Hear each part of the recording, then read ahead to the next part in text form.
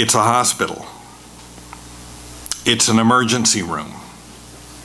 It's a pediatric ward. It's an intensive care unit. It's a surgical room. It's a psychiatric ward. It's a repair center. It's tech support. It's a gym. It's a spa. It's a therapy center. It's spring training. It's a development league. It's a team effort headed up by able veterans helping super talented rookies. It's home base. It's home plate. It's the dugout. It's the bench. It is church. It's the place we ought to spend more time, but it's the first place we drop if something better comes along. It's easy to skip, but it's difficult to get back to. We love the fellowship. We don't like the accountability. It's like being afraid that you're really, really sick, but you don't really want to go to the doctor. And we expect so much from it, but we put so little into it. And Jesus has left us with three things in this world. He's left us with His Word, with His Holy Spirit, and He's left us with this, the church. The church. We look at the church, not just this church, but church in general, and what do we see? And when I ask you, when we look at the church, what do we see? The tendency is to look around the room, look at the building, the decor, the jumbotrons here in this vast auditorium. You might even look at the man in the pulpit.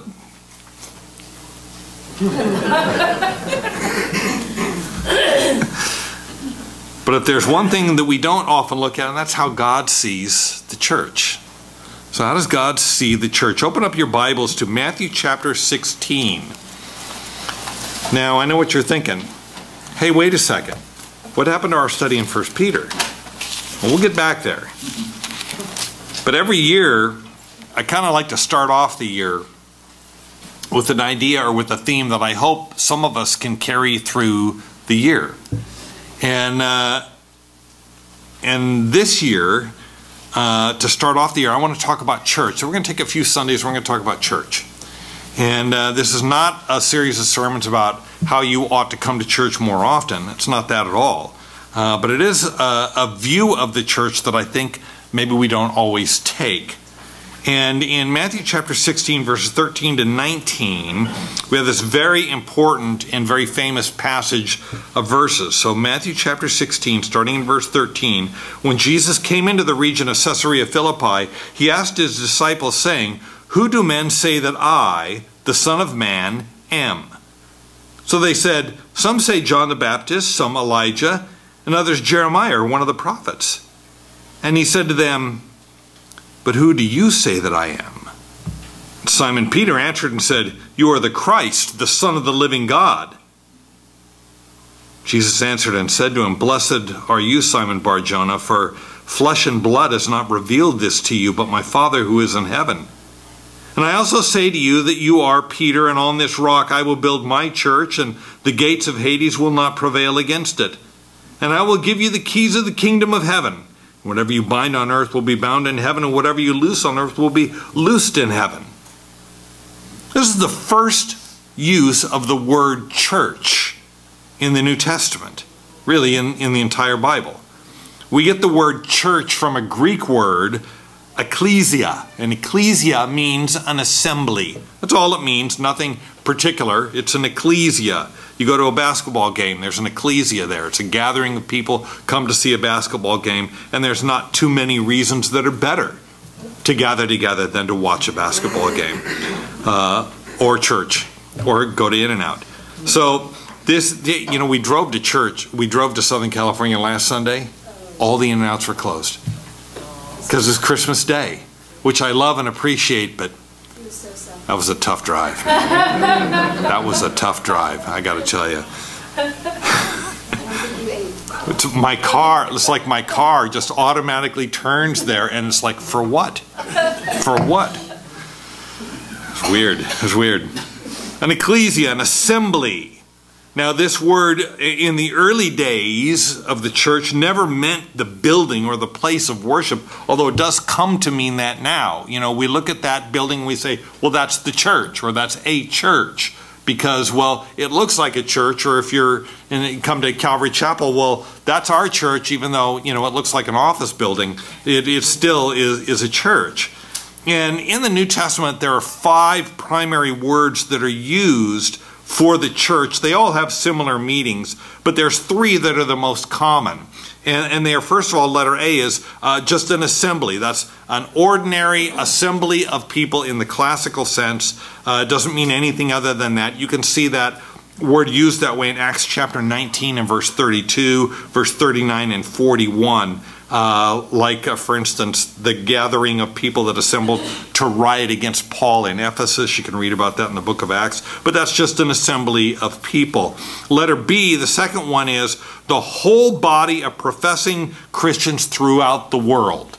That is also referred to as the church in the Bible. You can see that word used in 1 Corinthians 15:9 or Galatians chapter 1 verse 13. The whole body of professing Christians throughout the whole world. This is also sometimes referred to as the universal church or the invisible church. That's not a church that we see, because we can't see all the believers in the world all at the same time. Wished we could, but that comes up again later because that's really important. The universal church, the invisible church. And then lastly, all the Christians in a particular city or area. Now, in Half Moon Bay and the Coastside area, there's quite a few Christians that live here.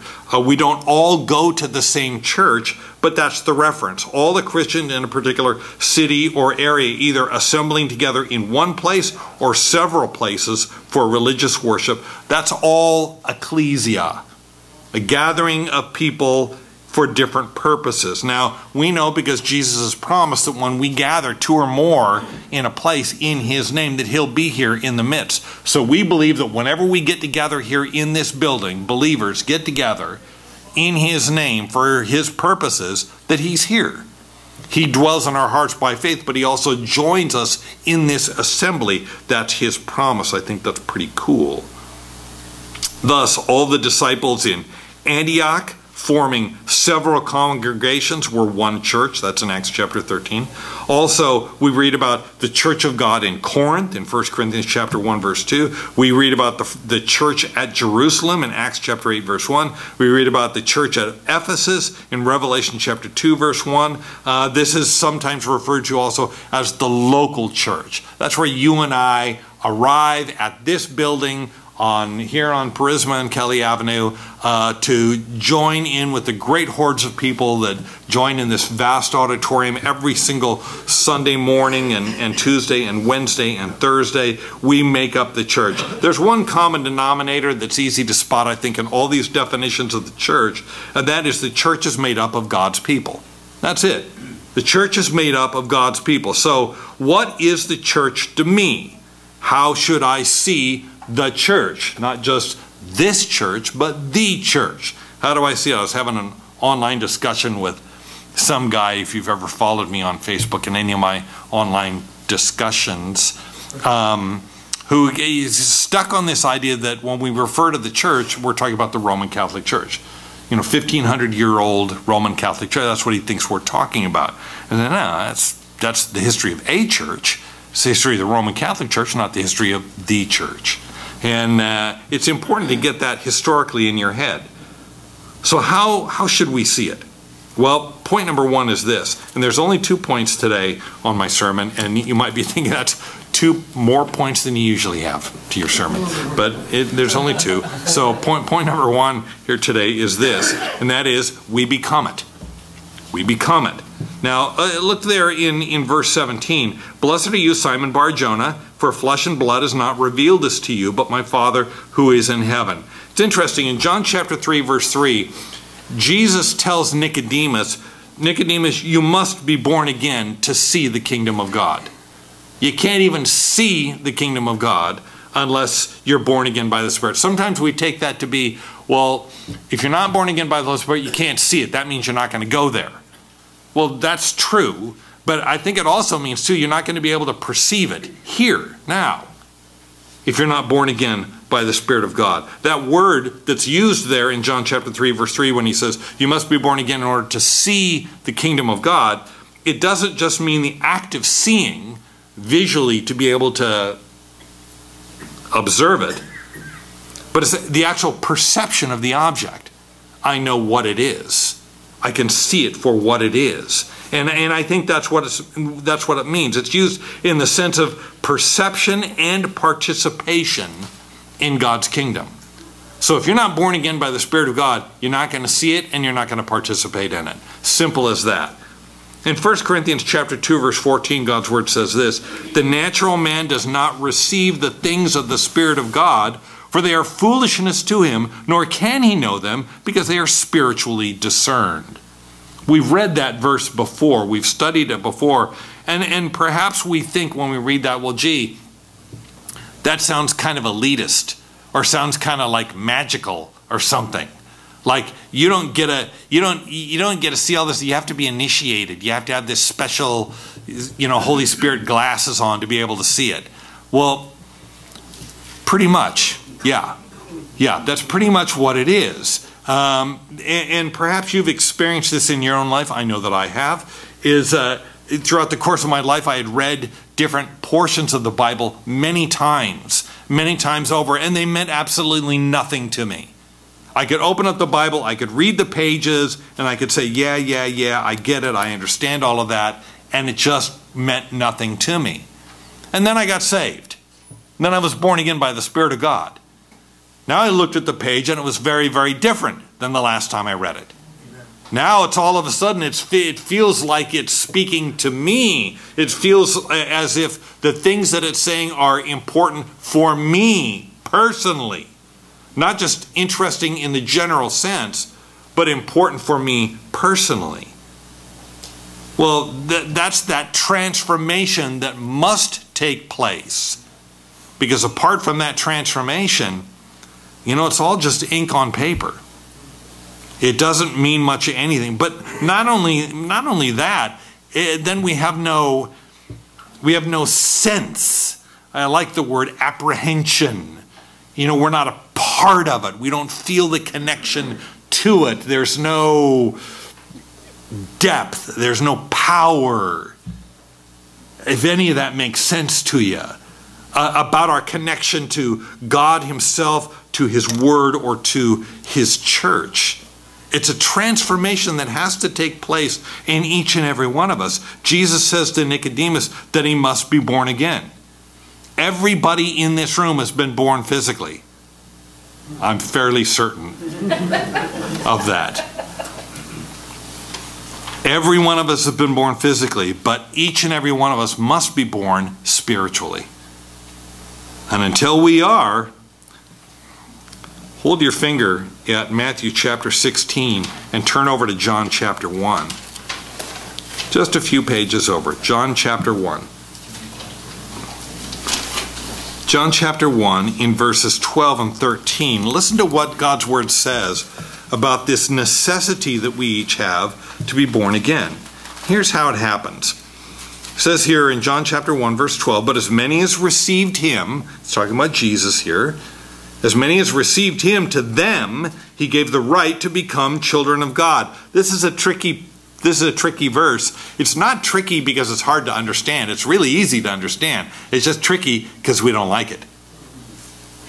Because we like to think that every human being is a child of God. Well, this seems to indicate that they are not. And you've heard me explain it this way before, and it's the best one I can come up with. If you've got a better explanation, let me know. But every human being is a subject in God's kingdom. Every human being is a subject in God's kingdom. But not every human being is a child of the King. That's our choice. Will was praying about it a little bit earlier. You can surrender your life to Christ and you can become a child of God. Or you can remain a subject in His kingdom. Either way. Subjects in His kingdom, you'll be judged according to His laws. Child of God, you'll be judged according to His grace. I don't know about you, I'll take grace every time. Law, I've been judged according to the law before. I'd like to not do that again. So, it says here in John chapter 1 verses 12 and 13, "But as many as received Him, to them He gave the right to become children of God, to those who believe in His name, who were born not of blood, nor the will of the flesh, nor the will of man, but of God." You were born here physically by the will of the blood. You were born of blood, by the will of the flesh, by the will of man. You were born, you're here, you exist. But that's you exist physically. Until then, we are natural. We are not spiritual. This gives us some insight, too, into people's desperate attempts to make themselves spiritual and how frustrating that can be. Well, you know, I'm not religious, I'm spiritual. Are you now? Are you? The Bible says to become spiritual, I have to be born again by His Spirit. In other words, my spirit lies dormant, dead within me, until I am born again by His Spirit. And then when I am, my eyes are opened and I am transformed by that Spirit. And now I can apprehend. Now I can see differently. Not just physically, but I can see spiritually. Is that elitist? Yeah, it is. You have to be born again. Is that exclusionary? Yeah, you have to be born again. Nobody's keeping you out, though. Nobody's saying you can't come in. Nobody's saying you can't be born again by God's Spirit. You can. All you have to do is surrender your life to Him. You can do it this morning. No big deal. Easy. So when Jesus says to Peter, I'm back over in Matthew chapter 16. So when Jesus says to Peter that Peter's revelation of who Jesus is comes from God, we are reminded that we are blind until He opens our eyes. Remember what Jesus said? Peter says, you are the Christ, the Son of the living God. And Jesus says, hey, you're blessed, Simon, because flesh and blood hasn't revealed this to you, but my Father in heaven. My Father in heaven opened your eyes so that you could see me for who I am. You follow? So then, we're blind until He opens our eyes. John chapter 9, verse 25, Jesus heals a blind man who's hauled before the religious experts of the day. And who did this to you? How did He do it? Why did He do it? You remember the response of the young man who was made to see. He said, you know, whether this man's a sinner or not, I don't know. All I know is once I was blind, now I can see. I can't explain everything about how Jesus has transformed my life, but I can tell you, once I was blind, now I can see. We're dead until He makes us alive. Ephesians chapter 2, verse 1. Oh, we exist physically, but that's not necessarily alive. And some of you know what I mean when I say that. Physical existence is not necessarily living. So we're dead spiritually until He makes us alive. So now then we can see that the church, not just this church, but the church that's made up of all the believers in the world, all the Christians in the world, the church is made up of people to whom the Father in heaven has revealed the Son. That's on your handout. The church is made up of people to whom the Father in heaven has revealed the Son. That's what the church is made up of. No, we don't join a church, but when we're born again by His Spirit, we become the church. We become a member of His body, as Scripture says, and we'll get to that in coming weeks. And if we define it like this, then we can see that there's many people, many people that gather together in buildings called churches every week. But that doesn't necessarily make you a Christian. You can show up in a building and you can hang out and sing songs and you can listen to nut job bloviate from the pulpit for 45 minutes, and that doesn't make you anything other than bored and hungry. Attendance doesn't make you a Christian, or in the immortal words of Wesley Snipes, just because you put a cat in the oven doesn't make it a biscuit.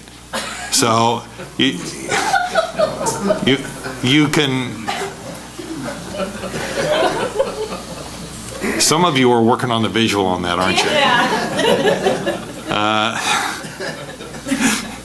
And you dog lovers are saying, let's try. My mom won't like that. My mom doesn't like it when I make comments like that about animals. We don't join a church. We become the church. Hey, look, there's lots of people that attend church every single week doesn't make them a Christian, and just because there's people gathering in a building doesn't make it a church. You can call a building a church all that you want, but a building doesn't become a church. People are the church. We come in and we use this building so that we can be the church here collectively together this morning. We are the church. We are a part of the universal church. We are people to whom God has revealed his Son to us. And if you are not that this morning, then God is revealing his Son to you right now, so that you can become a part of his family right now. Not just a human being that exists on God's planet, but one of his own children in his own household. Now then, we can become connected to something far bigger than just a building or a name or an organization. We're now part of the universal church, all the believers of God in the world. We gather together in a local church, which happens to be this one. The name on the door says Calvary Chapel, Half Moon Bay. We gather in this beautiful building that God's blessed us with here on the corner of Kelly and Prisma and beautiful downtown Half Moon Bay. And we love being in here, and it's comfortable. We have nice chairs, we have good snacks, we've got the Jumbotrons, we've got great music, we've got wonderful people to hang out with. You're the church, not all the stuff. We could meet out in a vacant lot and do the same exact thing. We belong to the church of God, the church of people to whom he has revealed himself, those that have been born again by his Spirit, that now have the crucified, resurrected Christ dwelling in their heart by faith. You're not born that way, but you can be born again. His church is made of us. Point number 2. That is, he builds it. He builds it. Look at verse 18. This is Matthew chapter 16. And I also say to you that you are Peter, and on this rock I will build my church. First of all, I want you to focus in on those words. I will build my church. Two obvious things right there. One is, it's his church. And the other is, he builds it. Now, thankfully, at least as far as I'm concerned, and if you see otherwise, then we can talk about it after church. I'd be more than happy to. Is Jesus is not saying here that he's going to build his church on Peter. God forbid that he would build his church on any man. As a matter of fact, if you think that that's what Jesus is saying, on this rock I will build my church, on you, Peter, I'm going to build my entire church upon you, you're going to come up pretty short for evidence of that. There's absolutely zero evidence anywhere in the pages of Scripture that Jesus built his church on a man, much less Peter. There is every evidence, though, that he builds his church on himself. 1 Corinthians chapter 3, verse 11, I'm quoting the NIV, where it says, "For no one can lay any foundation other than the one already laid, which is Jesus Christ." Jesus Christ is on whom the church is built. And so what is Jesus saying when he says this? On what am I going to build my church? On the confession that Jesus is the Son, sent from the Father, revealed to humankind. But we can talk about that later if you want to. But for all our human efforts to build the church, why does he say that he will build it? Well, we can build, right? We can build. This building was built, and we can build big buildings. I told you I got saved at a church down in Southern California, and now that church is so big, I swear to you, every time I go down there, I expect to see a monorail running around the property. It is huge. I joke about the Jumbotrons here. They've got Jumbotrons down there. It's massive. And I think we can build big and beautiful buildings. And when I was growing up, I went to a Lutheran school. And I don't know why, but for some reason, Lutherans like architecturally designed, unique and interesting buildings. I don't know if you've ever noticed that. It seems like the Lutherans just gravitate towards unique architectural design. I don't know why. I could be completely wrong. But we can build buildings, that's fine. We can do all of that. We like that. We love organizations. We love activities. We love activities. We love doing stuff. I'm doing this for the Lord, you know. I'm doing this for the Lord. You know, and sometimes I think God's in heaven saying, I didn't tell you to do that. You know, you can do that all you want, but you're not doing it for me, and I know you're not because I can see inside your heart. We can do all of that stuff. And sometimes all of this stuff, all of the buildings and all of the activities and all the organizations, it comes to nothing more than monuments to men. That's what it comes to, monuments to men. And I get that. I understand why men do that. So Jesus says he's going to build. How does he do that? Turn over, keep your finger there in Matthew 16. Turn over to Acts chapter 2. Acts chapter 2. You can't miss it. It's right after Acts chapter 1. Acts chapter 2. Starting in verse, we'll start at verse 38. This is the Apostle Peter on the day of Pentecost. And he feels compelled by God's Spirit to stand up and to preach a message. And the awesome thing about this message, including the numerous references to Old Testament books, is he just did this off the top of his head.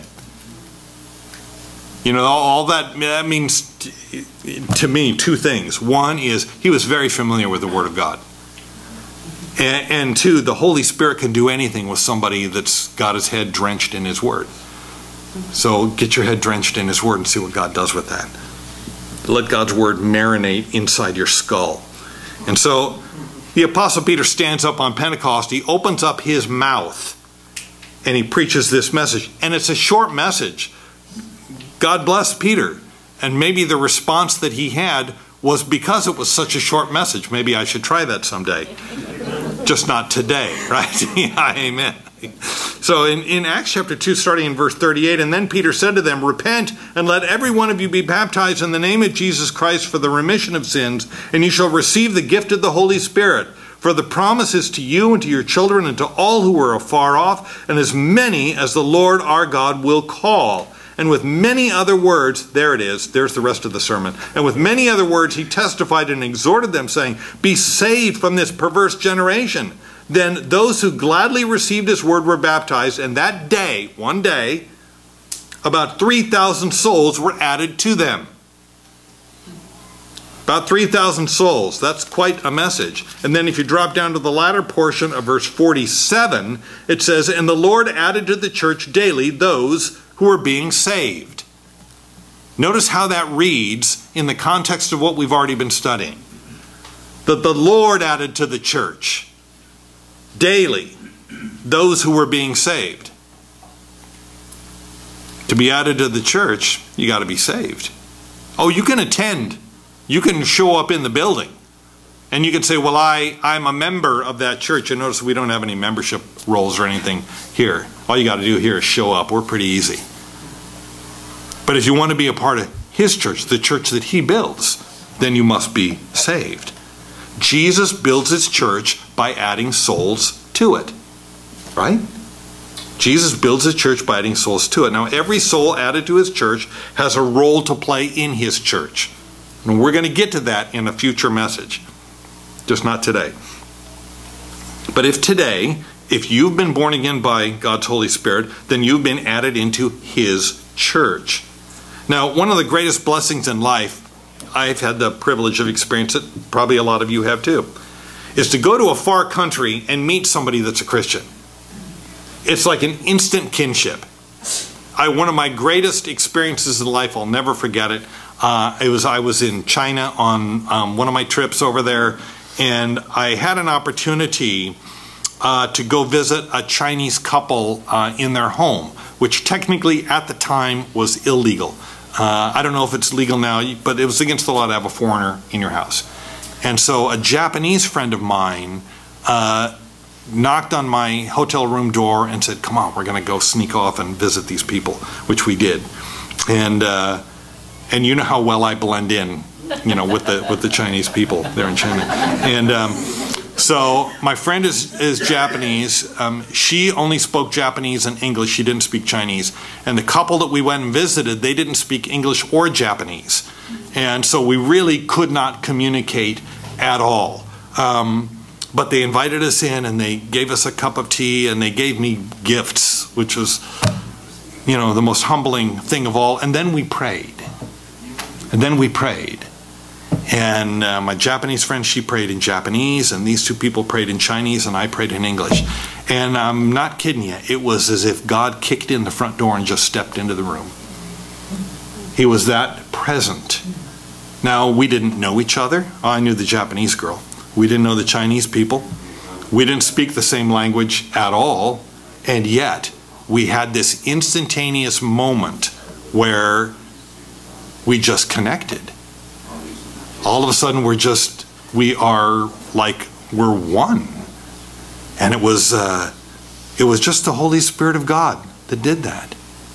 And when you are born again by God's Spirit, when Jesus dwells in your heart by faith, and you meet somebody that is also a Christian, who also has Jesus dwelling in their heart by faith, you will make fast friends with that individual. You'll make fast friends with anybody in whom dwells the same Holy Spirit that dwells in you. You understand that? And it's not just because you like them or it's somebody like you. You know, we like to do that. We make good friends with people that are like us. It's not that at all. It's that the same Jesus that dwells in you, that caused you to be born again, that's opened your eyes, is living in them, and you recognize that. And now you've just made, not necessarily a new friend, you've just met another member of the family. And in the same way, and this is how it applies right here in this room, is you can never hate another in whom dwells the same Holy Spirit that dwells in you. You can't hate anybody that's been born again by God's Spirit. Well, of course, you can't hate anyone at all. You don't get that. You don't get that right to hate. But you got this in 1 John chapter 3. 1 John chapter 3 in verse 15. God's word says this: whoever hates his brother, and he's speaking specifically about brothers and sisters in Christ, within the body of Christ, in the church. So whoever hates his brother is a murderer. Yikes. And you know that no murderer has eternal life abiding in him. If you have hate in your heart, you haven't even been born again by God's Spirit. Those two things are incongruous. Oxymoronic, if that's a word. It's an oxymoron. You cannot have Jesus, the crucified, resurrected Christ, dwelling in your heart and hatred at the same time. Doesn't work. And then he goes on to say in 1 John chapter 4, in verse 20 and 21, he says, if someone says, I love God, and hates his brother, he's a liar. For he who does not love his brother, whom he has seen, how can he love God, whom he has not seen? And this commandment we have from him, that he who loves God must love his brother also. Just doesn't work. I always like it when people say, well, you know, the KKK, you know, they're all Christians. I'm like, no, they're not. Where did you ever get that impression? Well, what most people do is, because I call myself a Christian, that makes me a Christian, right? Because I call myself a Christian, I'm a Christian. Well, if you've been alive for very long, you realize that can't possibly be true, because there's lots of people that call themselves Christians and their behavior's all over the map. So what does that mean? Well, just means to me they're either wrong, they're mistaken, self-deluded, or they're struggling. They're just struggling. And we can understand that. So if Jesus is building his church by adding souls to it, then we have to ask ourselves this: are we participating in what he is doing? Right? Are we participating in what he is doing? In John chapter 14, verse 12, Jesus says this: most assuredly I say to you, he who believes in me, the works that I do, he will do also, and greater works than these he will do. I've always been fascinated by that, because I looked at the things that Jesus did, and they're pretty darn great, right? And I don't always see myself doing the things that he's doing, and I certainly don't see the greater things. And I wonder this, and I put it in your notes, and it's up on the Jumbotron. I wonder if we're not seeing the greater things because we're not doing the works that he's doing. We're not even participating. We may have an intellectual understanding of it and think, well, yes, that's how Jesus builds his church, by adding souls to it. Well, am I in any way, shape, or form participating with Jesus in the work that he's doing? Oh. Well, when you put it like that, I guess not. Really, honestly. And again, this is an easy way to beat up the sheep here in the church, and I certainly don't want to do that. And you guys know that I like the word alignment here when it comes to walking with Christ. I like the word alignment. All those acts of obedience that we do, all those things bring us into alignment with God and with his purpose, and I like that. So I like the word alignment when it comes to walking with Jesus. And maybe this is a breakdown point. We want to be, and we strive to be, in alignment with Jesus by doing what we believe is right. That's good. That's correct. But if Jesus is building his church as he said, are we participating in that? Is that something that we're not participating in? Because if we want to see the greater things that he talks about there in John chapter 14, verse 12, I think we have to be doing the other things first, right? So maybe we need to be a little bit more active and involved in being a part of how Jesus builds his church, which is adding souls to it. And the simple side of it, which has always been the easiest side for me, is just inviting people. Just inviting people to church. And I know the church that I got saved at, our pastor was an amazing evangelist. I went to that church for 14 years. And in 14 years, I never saw a church service where somebody didn't get saved. Never saw it. Somebody got saved in every single service, every single time. 14 years, never saw that change. Well, why? Well, we had this mentality, I did anyways, that if I can just get my friends to come to this church, they're going to get saved. That's just how I saw it. If I can get them to this church, they're going to get saved. Did all of them get saved? No. But a lot of them did. I was surprised, actually, how many of them did. So sometimes, the simple part is we just invite people to church. But the real part is are you leading anyone to Christ? That's the real part. You're the witness. You're the tip of the spear, so to speak. You can reach people that I can't right here and right now. But you can be God's mouthpiece to them wherever they are.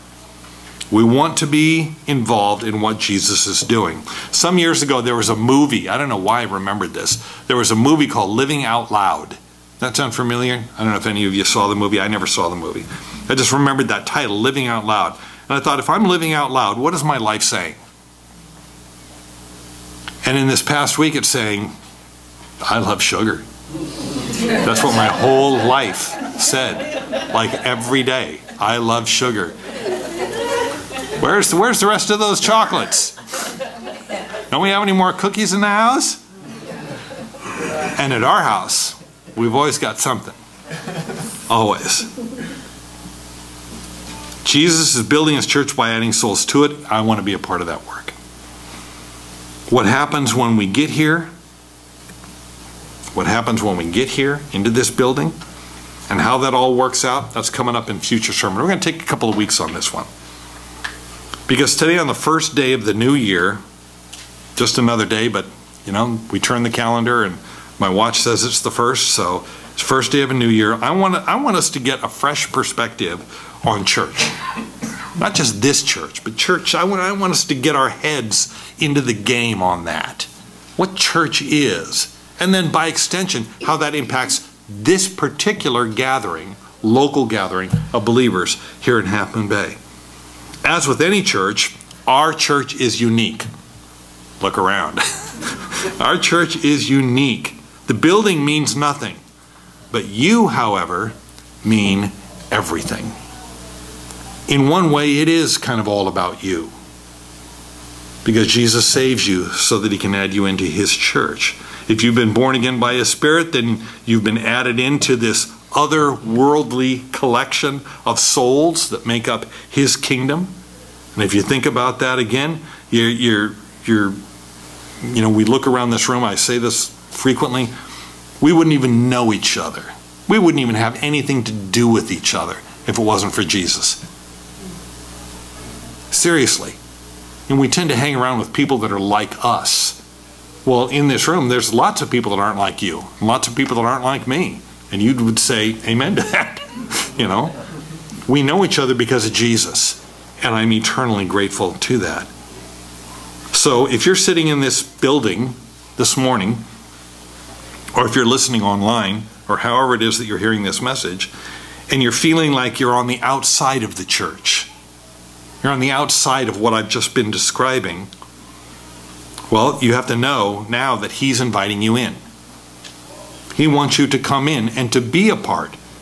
He didn't shut the door in your face. You're the one that's standing on the outside. Stop standing on the outside. Don't just step in the door of the building. Step in the door of His church. The church that cannot be seen. The church that is occupied by all those to whom God has revealed His Son. And He's revealing His Son to you this morning. Jesus Christ, Son of God, God the Son, born into this world, died on the cross to pay the price for our violations of His law, rose again on the third day, now able to live in your heart by faith when you surrender your life to Him. And He causes you to be born again, transformed by His Holy Spirit, and added into His church. Not this church, His church. That's your opportunity today. So stick with me over the next couple of weeks as we get a fresh perspective on what is the church. Then we'll get back to 1 Peter. Let's pray. Jesus, help us to expand our thinking. Broaden our understanding of your church. Who you are in relation to it, how you build it, how you maintain it, what do you want to do with it. Lord, because your church is us. It's just people, and it's those of us that have been born again by your Spirit. And I just pray, Jesus, that you just help us to comprehend this a little bit more here today. Help us to see the privilege that it is to be a part of your family. Help us to see, Lord, how you're building your church and show us our part in it. Lord, but perhaps most importantly, we want to see that you are the head of this church. All the accoutrements are irrelevant, Lord. We want to see you, the King, the ruler, the one who reigns over everything. So, Lord, remind us this morning that we are your church, and even as we have gathered, Lord, if there's anybody here this morning that has never genuinely surrendered their life to you, I pray that they would. Even as we're praying right now, heads are bowed, eyes are closed. You're not paying attention to me or to anything other than just lifting up your heart and your mind to the Lord Himself. And as we do this, you can pray and receive Christ as your Lord and Savior right now. Again, you're not joining this church. You're not becoming a religious person. You are being reconciled back to God who made you through His Son who died and rose again from the dead. And all that is required from you is just honesty from your heart. To be honest with Him and to cry out to Him. And you might say something like this: Jesus, I need you. Please come into my heart. I'm stepping across the threshold into your kingdom. And I need to be born again. Awaken that spirit that you created within me. Fill me with your Spirit. Forgive me of my sins as I surrender my life to you.